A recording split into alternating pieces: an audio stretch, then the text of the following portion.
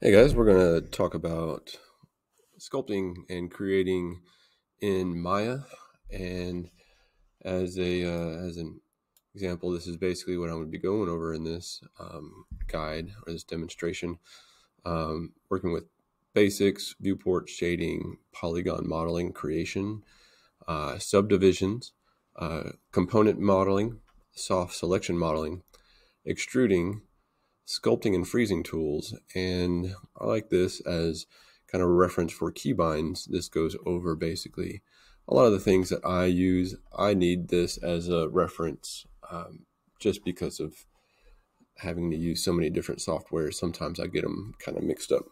But a lot of these are very useful, and you'll probably be able to make get a lot of, save a lot of time working with these keybinds. So let's get to it, and let's start with our basic layout for Maya.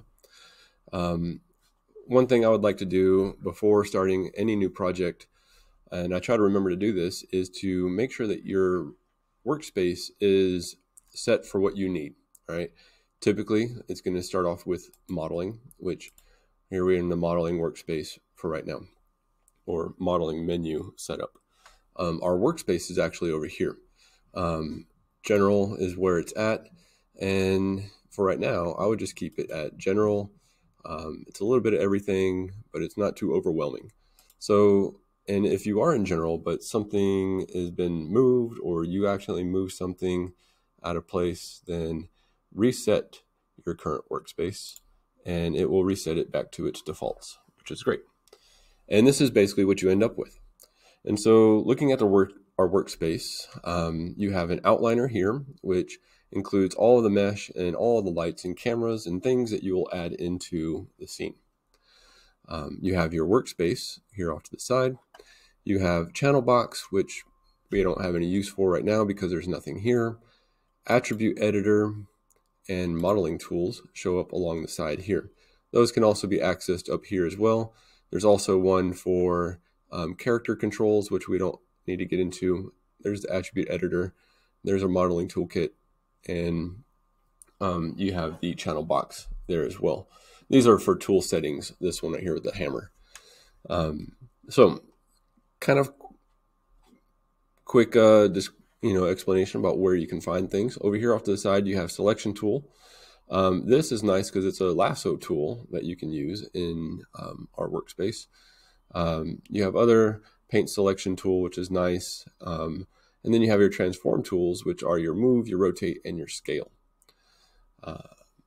Your workspace tools or settings are over here. Right now we're in our normal panel layout. You can go into a 4-view layout like this. Another way to do that is to press the space bar on your keyboard. So whichever window I'm hovering over, if I hit spacebar, I'm going to be in that view. So I'm in top view here, spacebar, hover over the perspective, spacebar, now I'm in perspective view, and so on. You can also get into panel layout views and changing your views how you see fit. So I'm seeing a front view here on this side and a perspective view here. But let's say I wanted to change that up and I wanted to see a top view from this one. I can go to panels on this side, orthographic, and change it to top. And so whenever I go to the 2 view, I'll be able to see a top and a perspective. So just a little rundown on what that is. If I don't want to see the outliner, which for what we're doing today, it's not super important. So I could click on that and make that go away. My workspace gets a little bit larger. Same thing, if I were to click on these over here, I can minimize that and make my workspace even larger. So a little bit of the basics there. Another thing is up here on top, for each of your panel views that you have, you can control these settings here. So if I don't want to see the grid, I can turn that off. I like the grid because it gives me a sense of where the world, at 0 is. And what I mean by that is if I were to create a shape like this, it's set at 0, 0 x, y, z. Okay. If I show that in the channel box and I select the shape here, it's at 0, 0, 0. right? So that means it is there, right in the middle. Now, if I wanted to see these objects in a different way, I can choose wireframe. And so I see that when it's selected, it turns green. So there's wireframe. I can do shaded, and then you get into default material, which is basically what we start off with. Or you can do wireframe and shaded. Materials, which we don't have any applied, and we're not going to deal with that yet. And then lighting. And because we have no light except for our default lighting, this is basically what your objects would look like if they were rendered. So, and this is if you want shadows. We don't have any light set up, so there's no shadows. So I'll turn those off. Those aren't really important right now. Yeah, so that is basically our basic controls for this.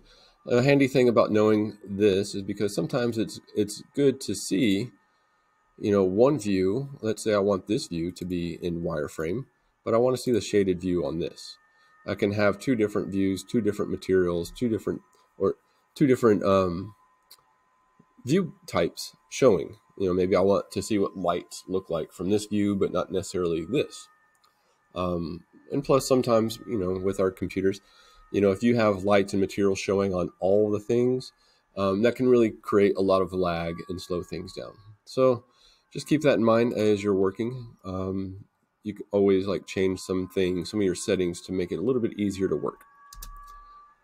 So back here now, let's look at our polygon modeling. So let's look here. When you open up Maya, this is typically where it starts off at. These are your basic modeling tools. You also have other shapes here that can be selected as well. I'm going to Control Z out of that. So as you create these shapes, they're always going to get put at 0. It doesn't mean it covers it. The other ones are gone. It just covers them up. So I'm just going to kind of go through. I've got the sphere, the cylinder, the cube, the cone, got the torus, aka donut. I've got a plane, which is basically what that is plane. I'm going to push that out here. And a disk, another flat object. I'll put that over here. So those are some of the basics. Now let's look at some other objects here. Create polygon primitives. These are the ones I just threw out there. I also have platonic solid. And these are just good starting point type tools that you can kind of play around with. So you can get into these and, oops, I didn't mean to create another one. I'm not going to open up all of them, but yeah, pyramids, prisms, pipes, helix. Actually, that one's kind of a fun one. So you can kind of see what that is. It has a lot of ways that you can adjust and make that kind of springy looking. But with each shape, you have different components and different ways that you can adjust them. Depending on what you're modeling, you'll typically be able to find some of the basic ones that you need to start with from these shapes here. And then you can modify these into being whatever you need it to be. So those are some of the basic ones there. For the purpose of this, I'm not going to get into every single one of them. But we'll start with our friend the cube here. Now, there's not a whole lot happening with the cube. It's got 6 faces, and it's got 8 vertices, which means 4 points up here, 4 points down at the bottom. It's got a number of edges, 8, let's see, 12 maybe, edges here. And it's not very many for an object that you want to model. And so what we're going to do is create more polys on this cube so that it makes it easier to model. So if I go to, for instance, if I go to Sculpt and choose this, and I want to sculpt on this object, it has nothing, it can't do anything because there's no mesh to really model. So I'll get out of that and get back to my normal tool here. So what I have to do is create some divisions on this object, and I can do that in a few different ways. I'm going to click on my attribute editor off to the side here, And since my cube is selected, it shows P cube shape 1, which is great. That's not where we're going to start. We're going to start here, P cube 1. And this shows first where it's located in the world. So if you should ever need something to get back to 0, you can always do that here. Each column is a different coordinate. So this is X, Y, Z. So if I were to take this object and move it,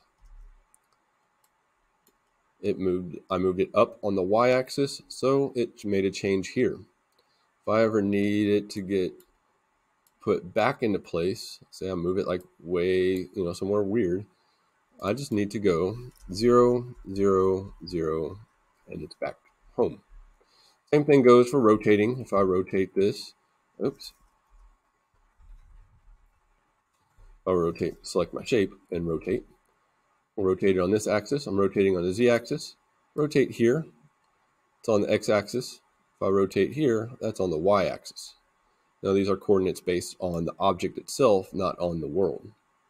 And so you can see it changes all of them. If I were to grab a place in between these axes, then it gets all topsy-turvy and spinny and kind of lose like what's top and what's bottom. That can be kind of confusing. So I'm going to go back to 0, 0, 0. There we go. Scale is set to 1. I'm going to keep it at 1. There's no reason to make it any bigger or smaller really. But just for kicks, I'll do 2. You see it doubles it. 2. Oops, I made it 22. Let's go back to that. 2. And 2. You can see how that doubled the scale on each side there. And those are the basics that I'm going to cover for right now. And now that I've got this, I need to add some more divisions because actually I'm going to change this back to 0, 0. And so back to divisions. I'm going to go to P cube shape 1.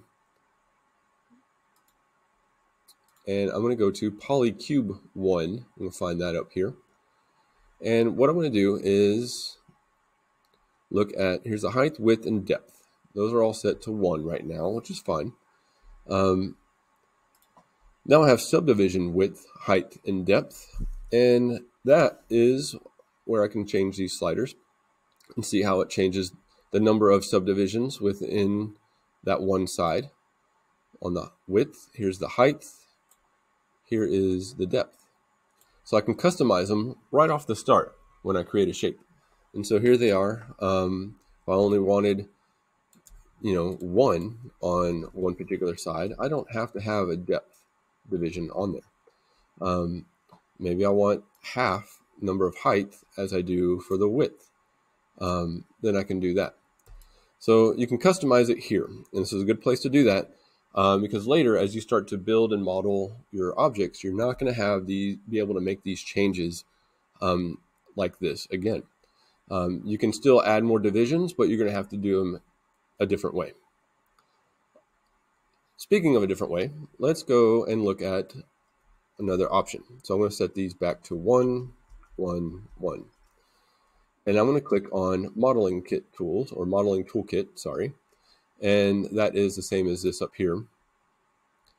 And now I have an option that says Add Divisions under Components. So if I go click on that, little window pops up and it adds a division in there. I'll be very careful how many you add on this because it will freeze your computer. So I would go to maybe 5. It gives us a decent amount of mesh to deal with when we start to get into sculpting later. So that's another good place. But notice that when I did that, it did like multiples of 5. Like here's one division and here's that times 5. And then here's that times 5. So each time is multiple of whatever number of mesh that you have. So it really builds up fast. So I would not go, so obviously 5 does not mean you have 5 faces on each side. So be careful with that. That can be very misleading. All right, so now we're going to get into modeling. And modeling with components.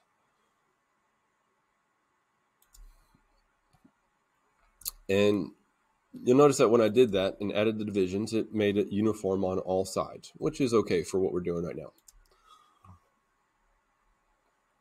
Our three basic types of components are going to be face, edge, and vertex.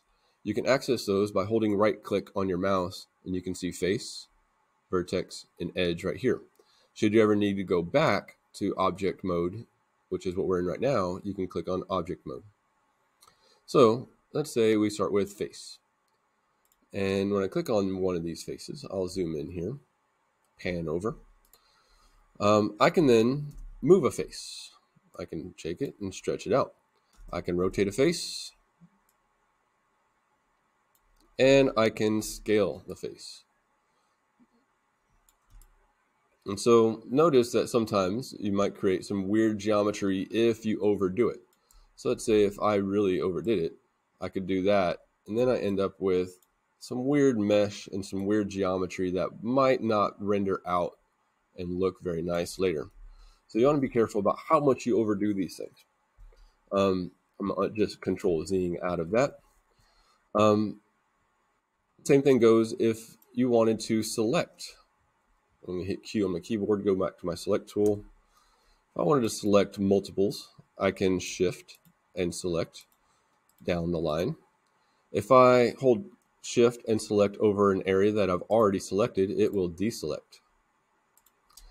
If I held shift and double clicked next to a face that I already have selected, it will fill in from one to the other. So if I did from this to this and then that, it fills in nice.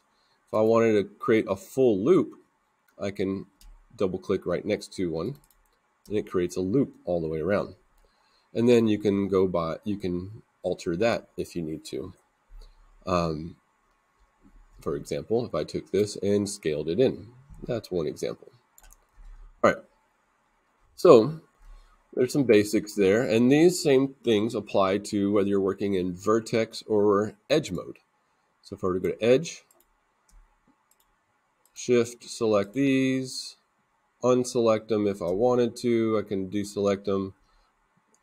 Make sure I'm in my selection tool here, and I can do this and double click and it fills in the gaps, right? Again, if I wanted to select a loop, I can do that as well. And it goes all the way around the object. So I'm not going to go through all of them, but that is one of the basic things and something that's nice about this. So we're going to get into extruding. A couple of different ways you can extrude, depending on how detailed you want it to be. I can take this tool or take this face and use my translate tool, which is W. I can hold shift on this directional arrow and it says extrude. When I stretch it out, it brings it out and I can customize exactly where I want it to go, which is great. Another way to do that is to select an object or a face. I can go to extrude here, and then it has a little window that pops up and I can tell it exactly how much to extrude based on a number. So if you needed to be very precise and have things extruded to a certain distance for many objects, then this makes more sense because it tells me exactly what it is. I can offset the face as well, which means it will kind of expand it really large. And you can add divisions to it on that extrusion to help with modeling later. Should I need some bends or something like that in this one shape, that would be very helpful. So to kind of explain what that looks like, if I were to take this and take this shape, and let's say I wanted to rotate that face. Well, I can rotate it just like that. I can scale it as well, scale it back down. I can stretch it out this way. I can rotate some more. Notice how it changes the whole shape there. I'm going to extrude once again, maybe this direction, rotate, scale,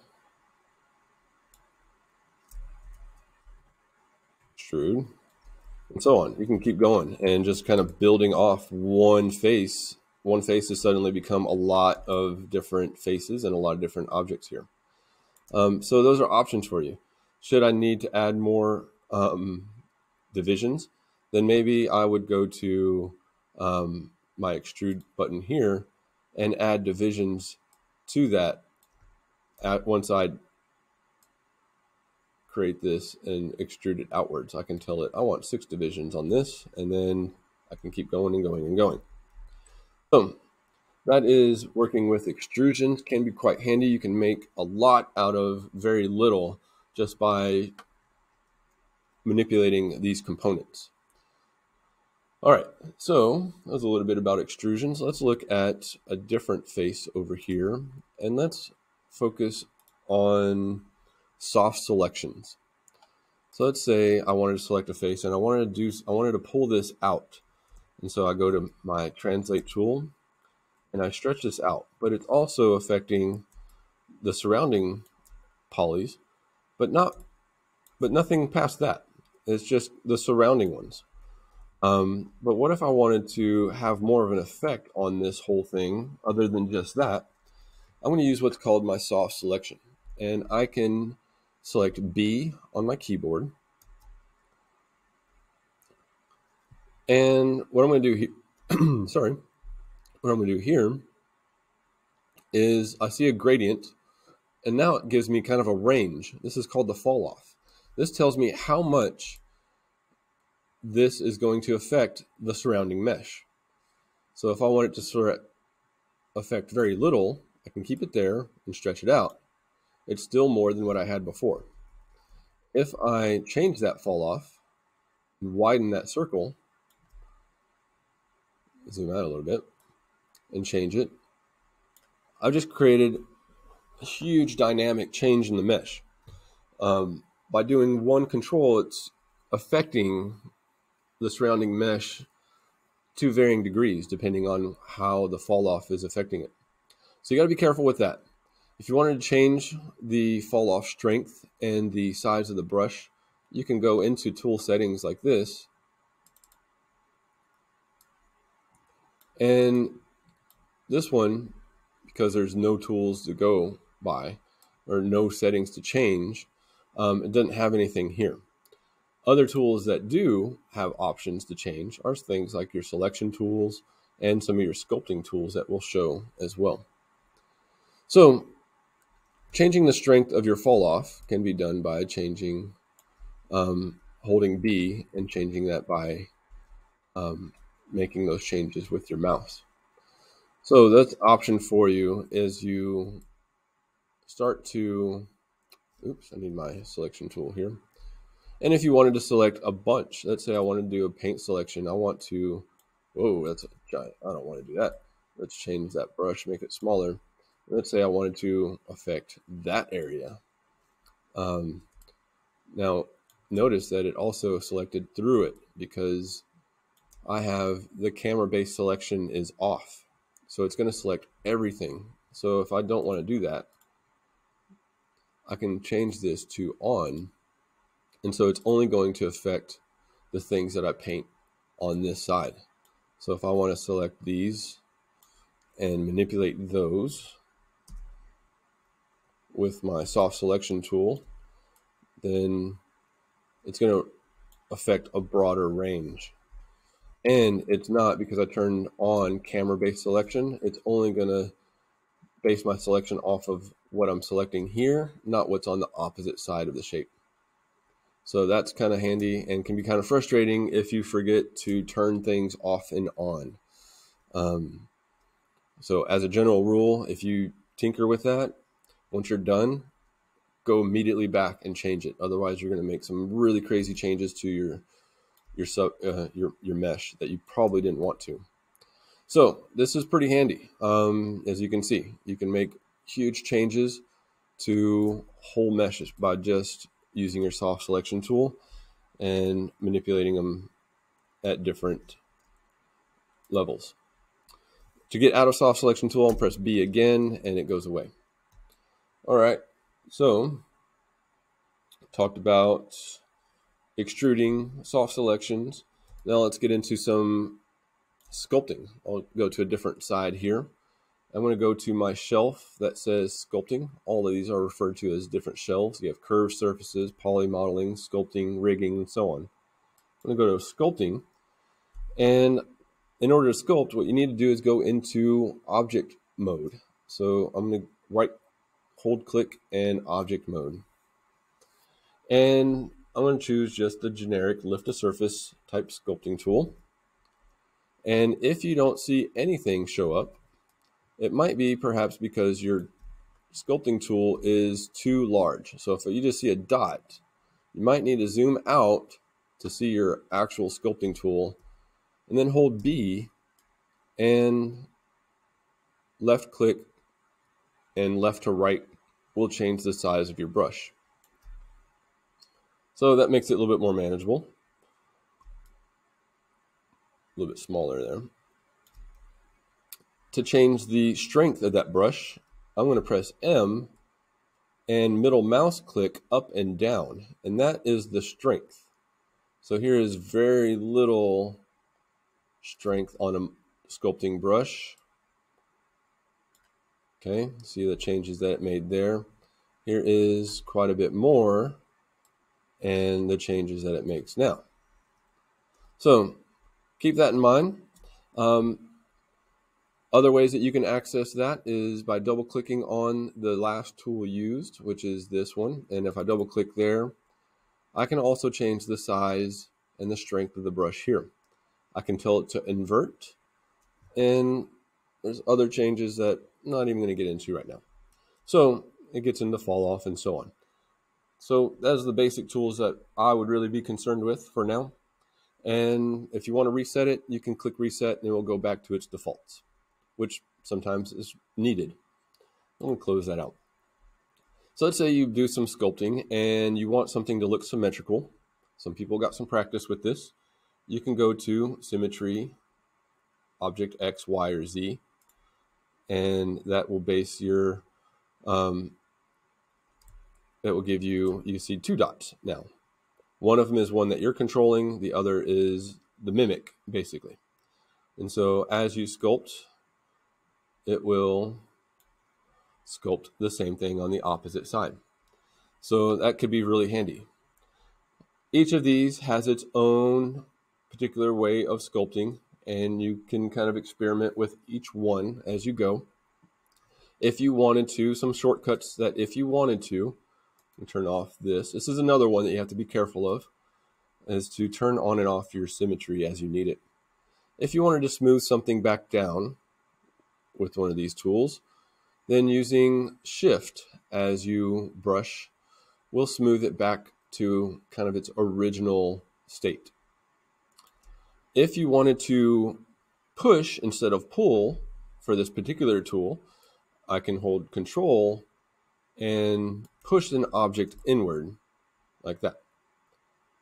Now, if you make some changes, sculpt, and you don't want to alter that anymore, then you can go to this snowflake tool. I call it the freezing tool here, and it's selected. I want to make sure that this down here does not get affected. And so what I want to do is open this up. I'm going to reset the tool here, and I'm going to resize the brush because I know my brush is not that giant. It's really quite small. So the strength is all the way up to 100, which is fine. We'll see what that does. I'm going to brush over the parts that I don't want affected. So it's freezing it. All right, you get to play Mr. Freeze for a bit. And it's going to freeze it more over the areas that are darkest. So that means these light blue areas can still be affected quite a bit. Now you can overpower the freeze in some cases with a tool or a sculpting tool that is really, really strong. So I'm going to go back to the basic one here, and I'm going to start to sculpt around what I just did And you notice that it's affecting the areas around it, but not as I'm brushing over it. Notice that the light blue areas are still a little affected. The dark stay kind of the same. So that's some good things to know about sculpting. So if you really worked hard on defining and refining some mesh, that's a great way to preserve that work. And if you wanted to go back, you can hold control and with your freeze tool and unpaint something. You can also,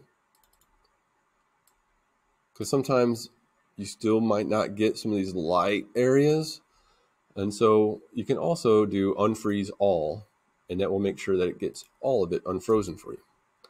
So that is a wonderful, beautiful mess of a mesh that I've made right here. And that's kind of the basics of working with sculpting and modeling. We know how to do selections and soft selections and maneuver and change your different components. And so now I'm going to let you guys loose and work on either experimenting on your own mesh that you create, or get into the character mesh modeling assignment, that challenge that I have for you guys. So that is pretty much it for now. And we'll see you back for our next demo.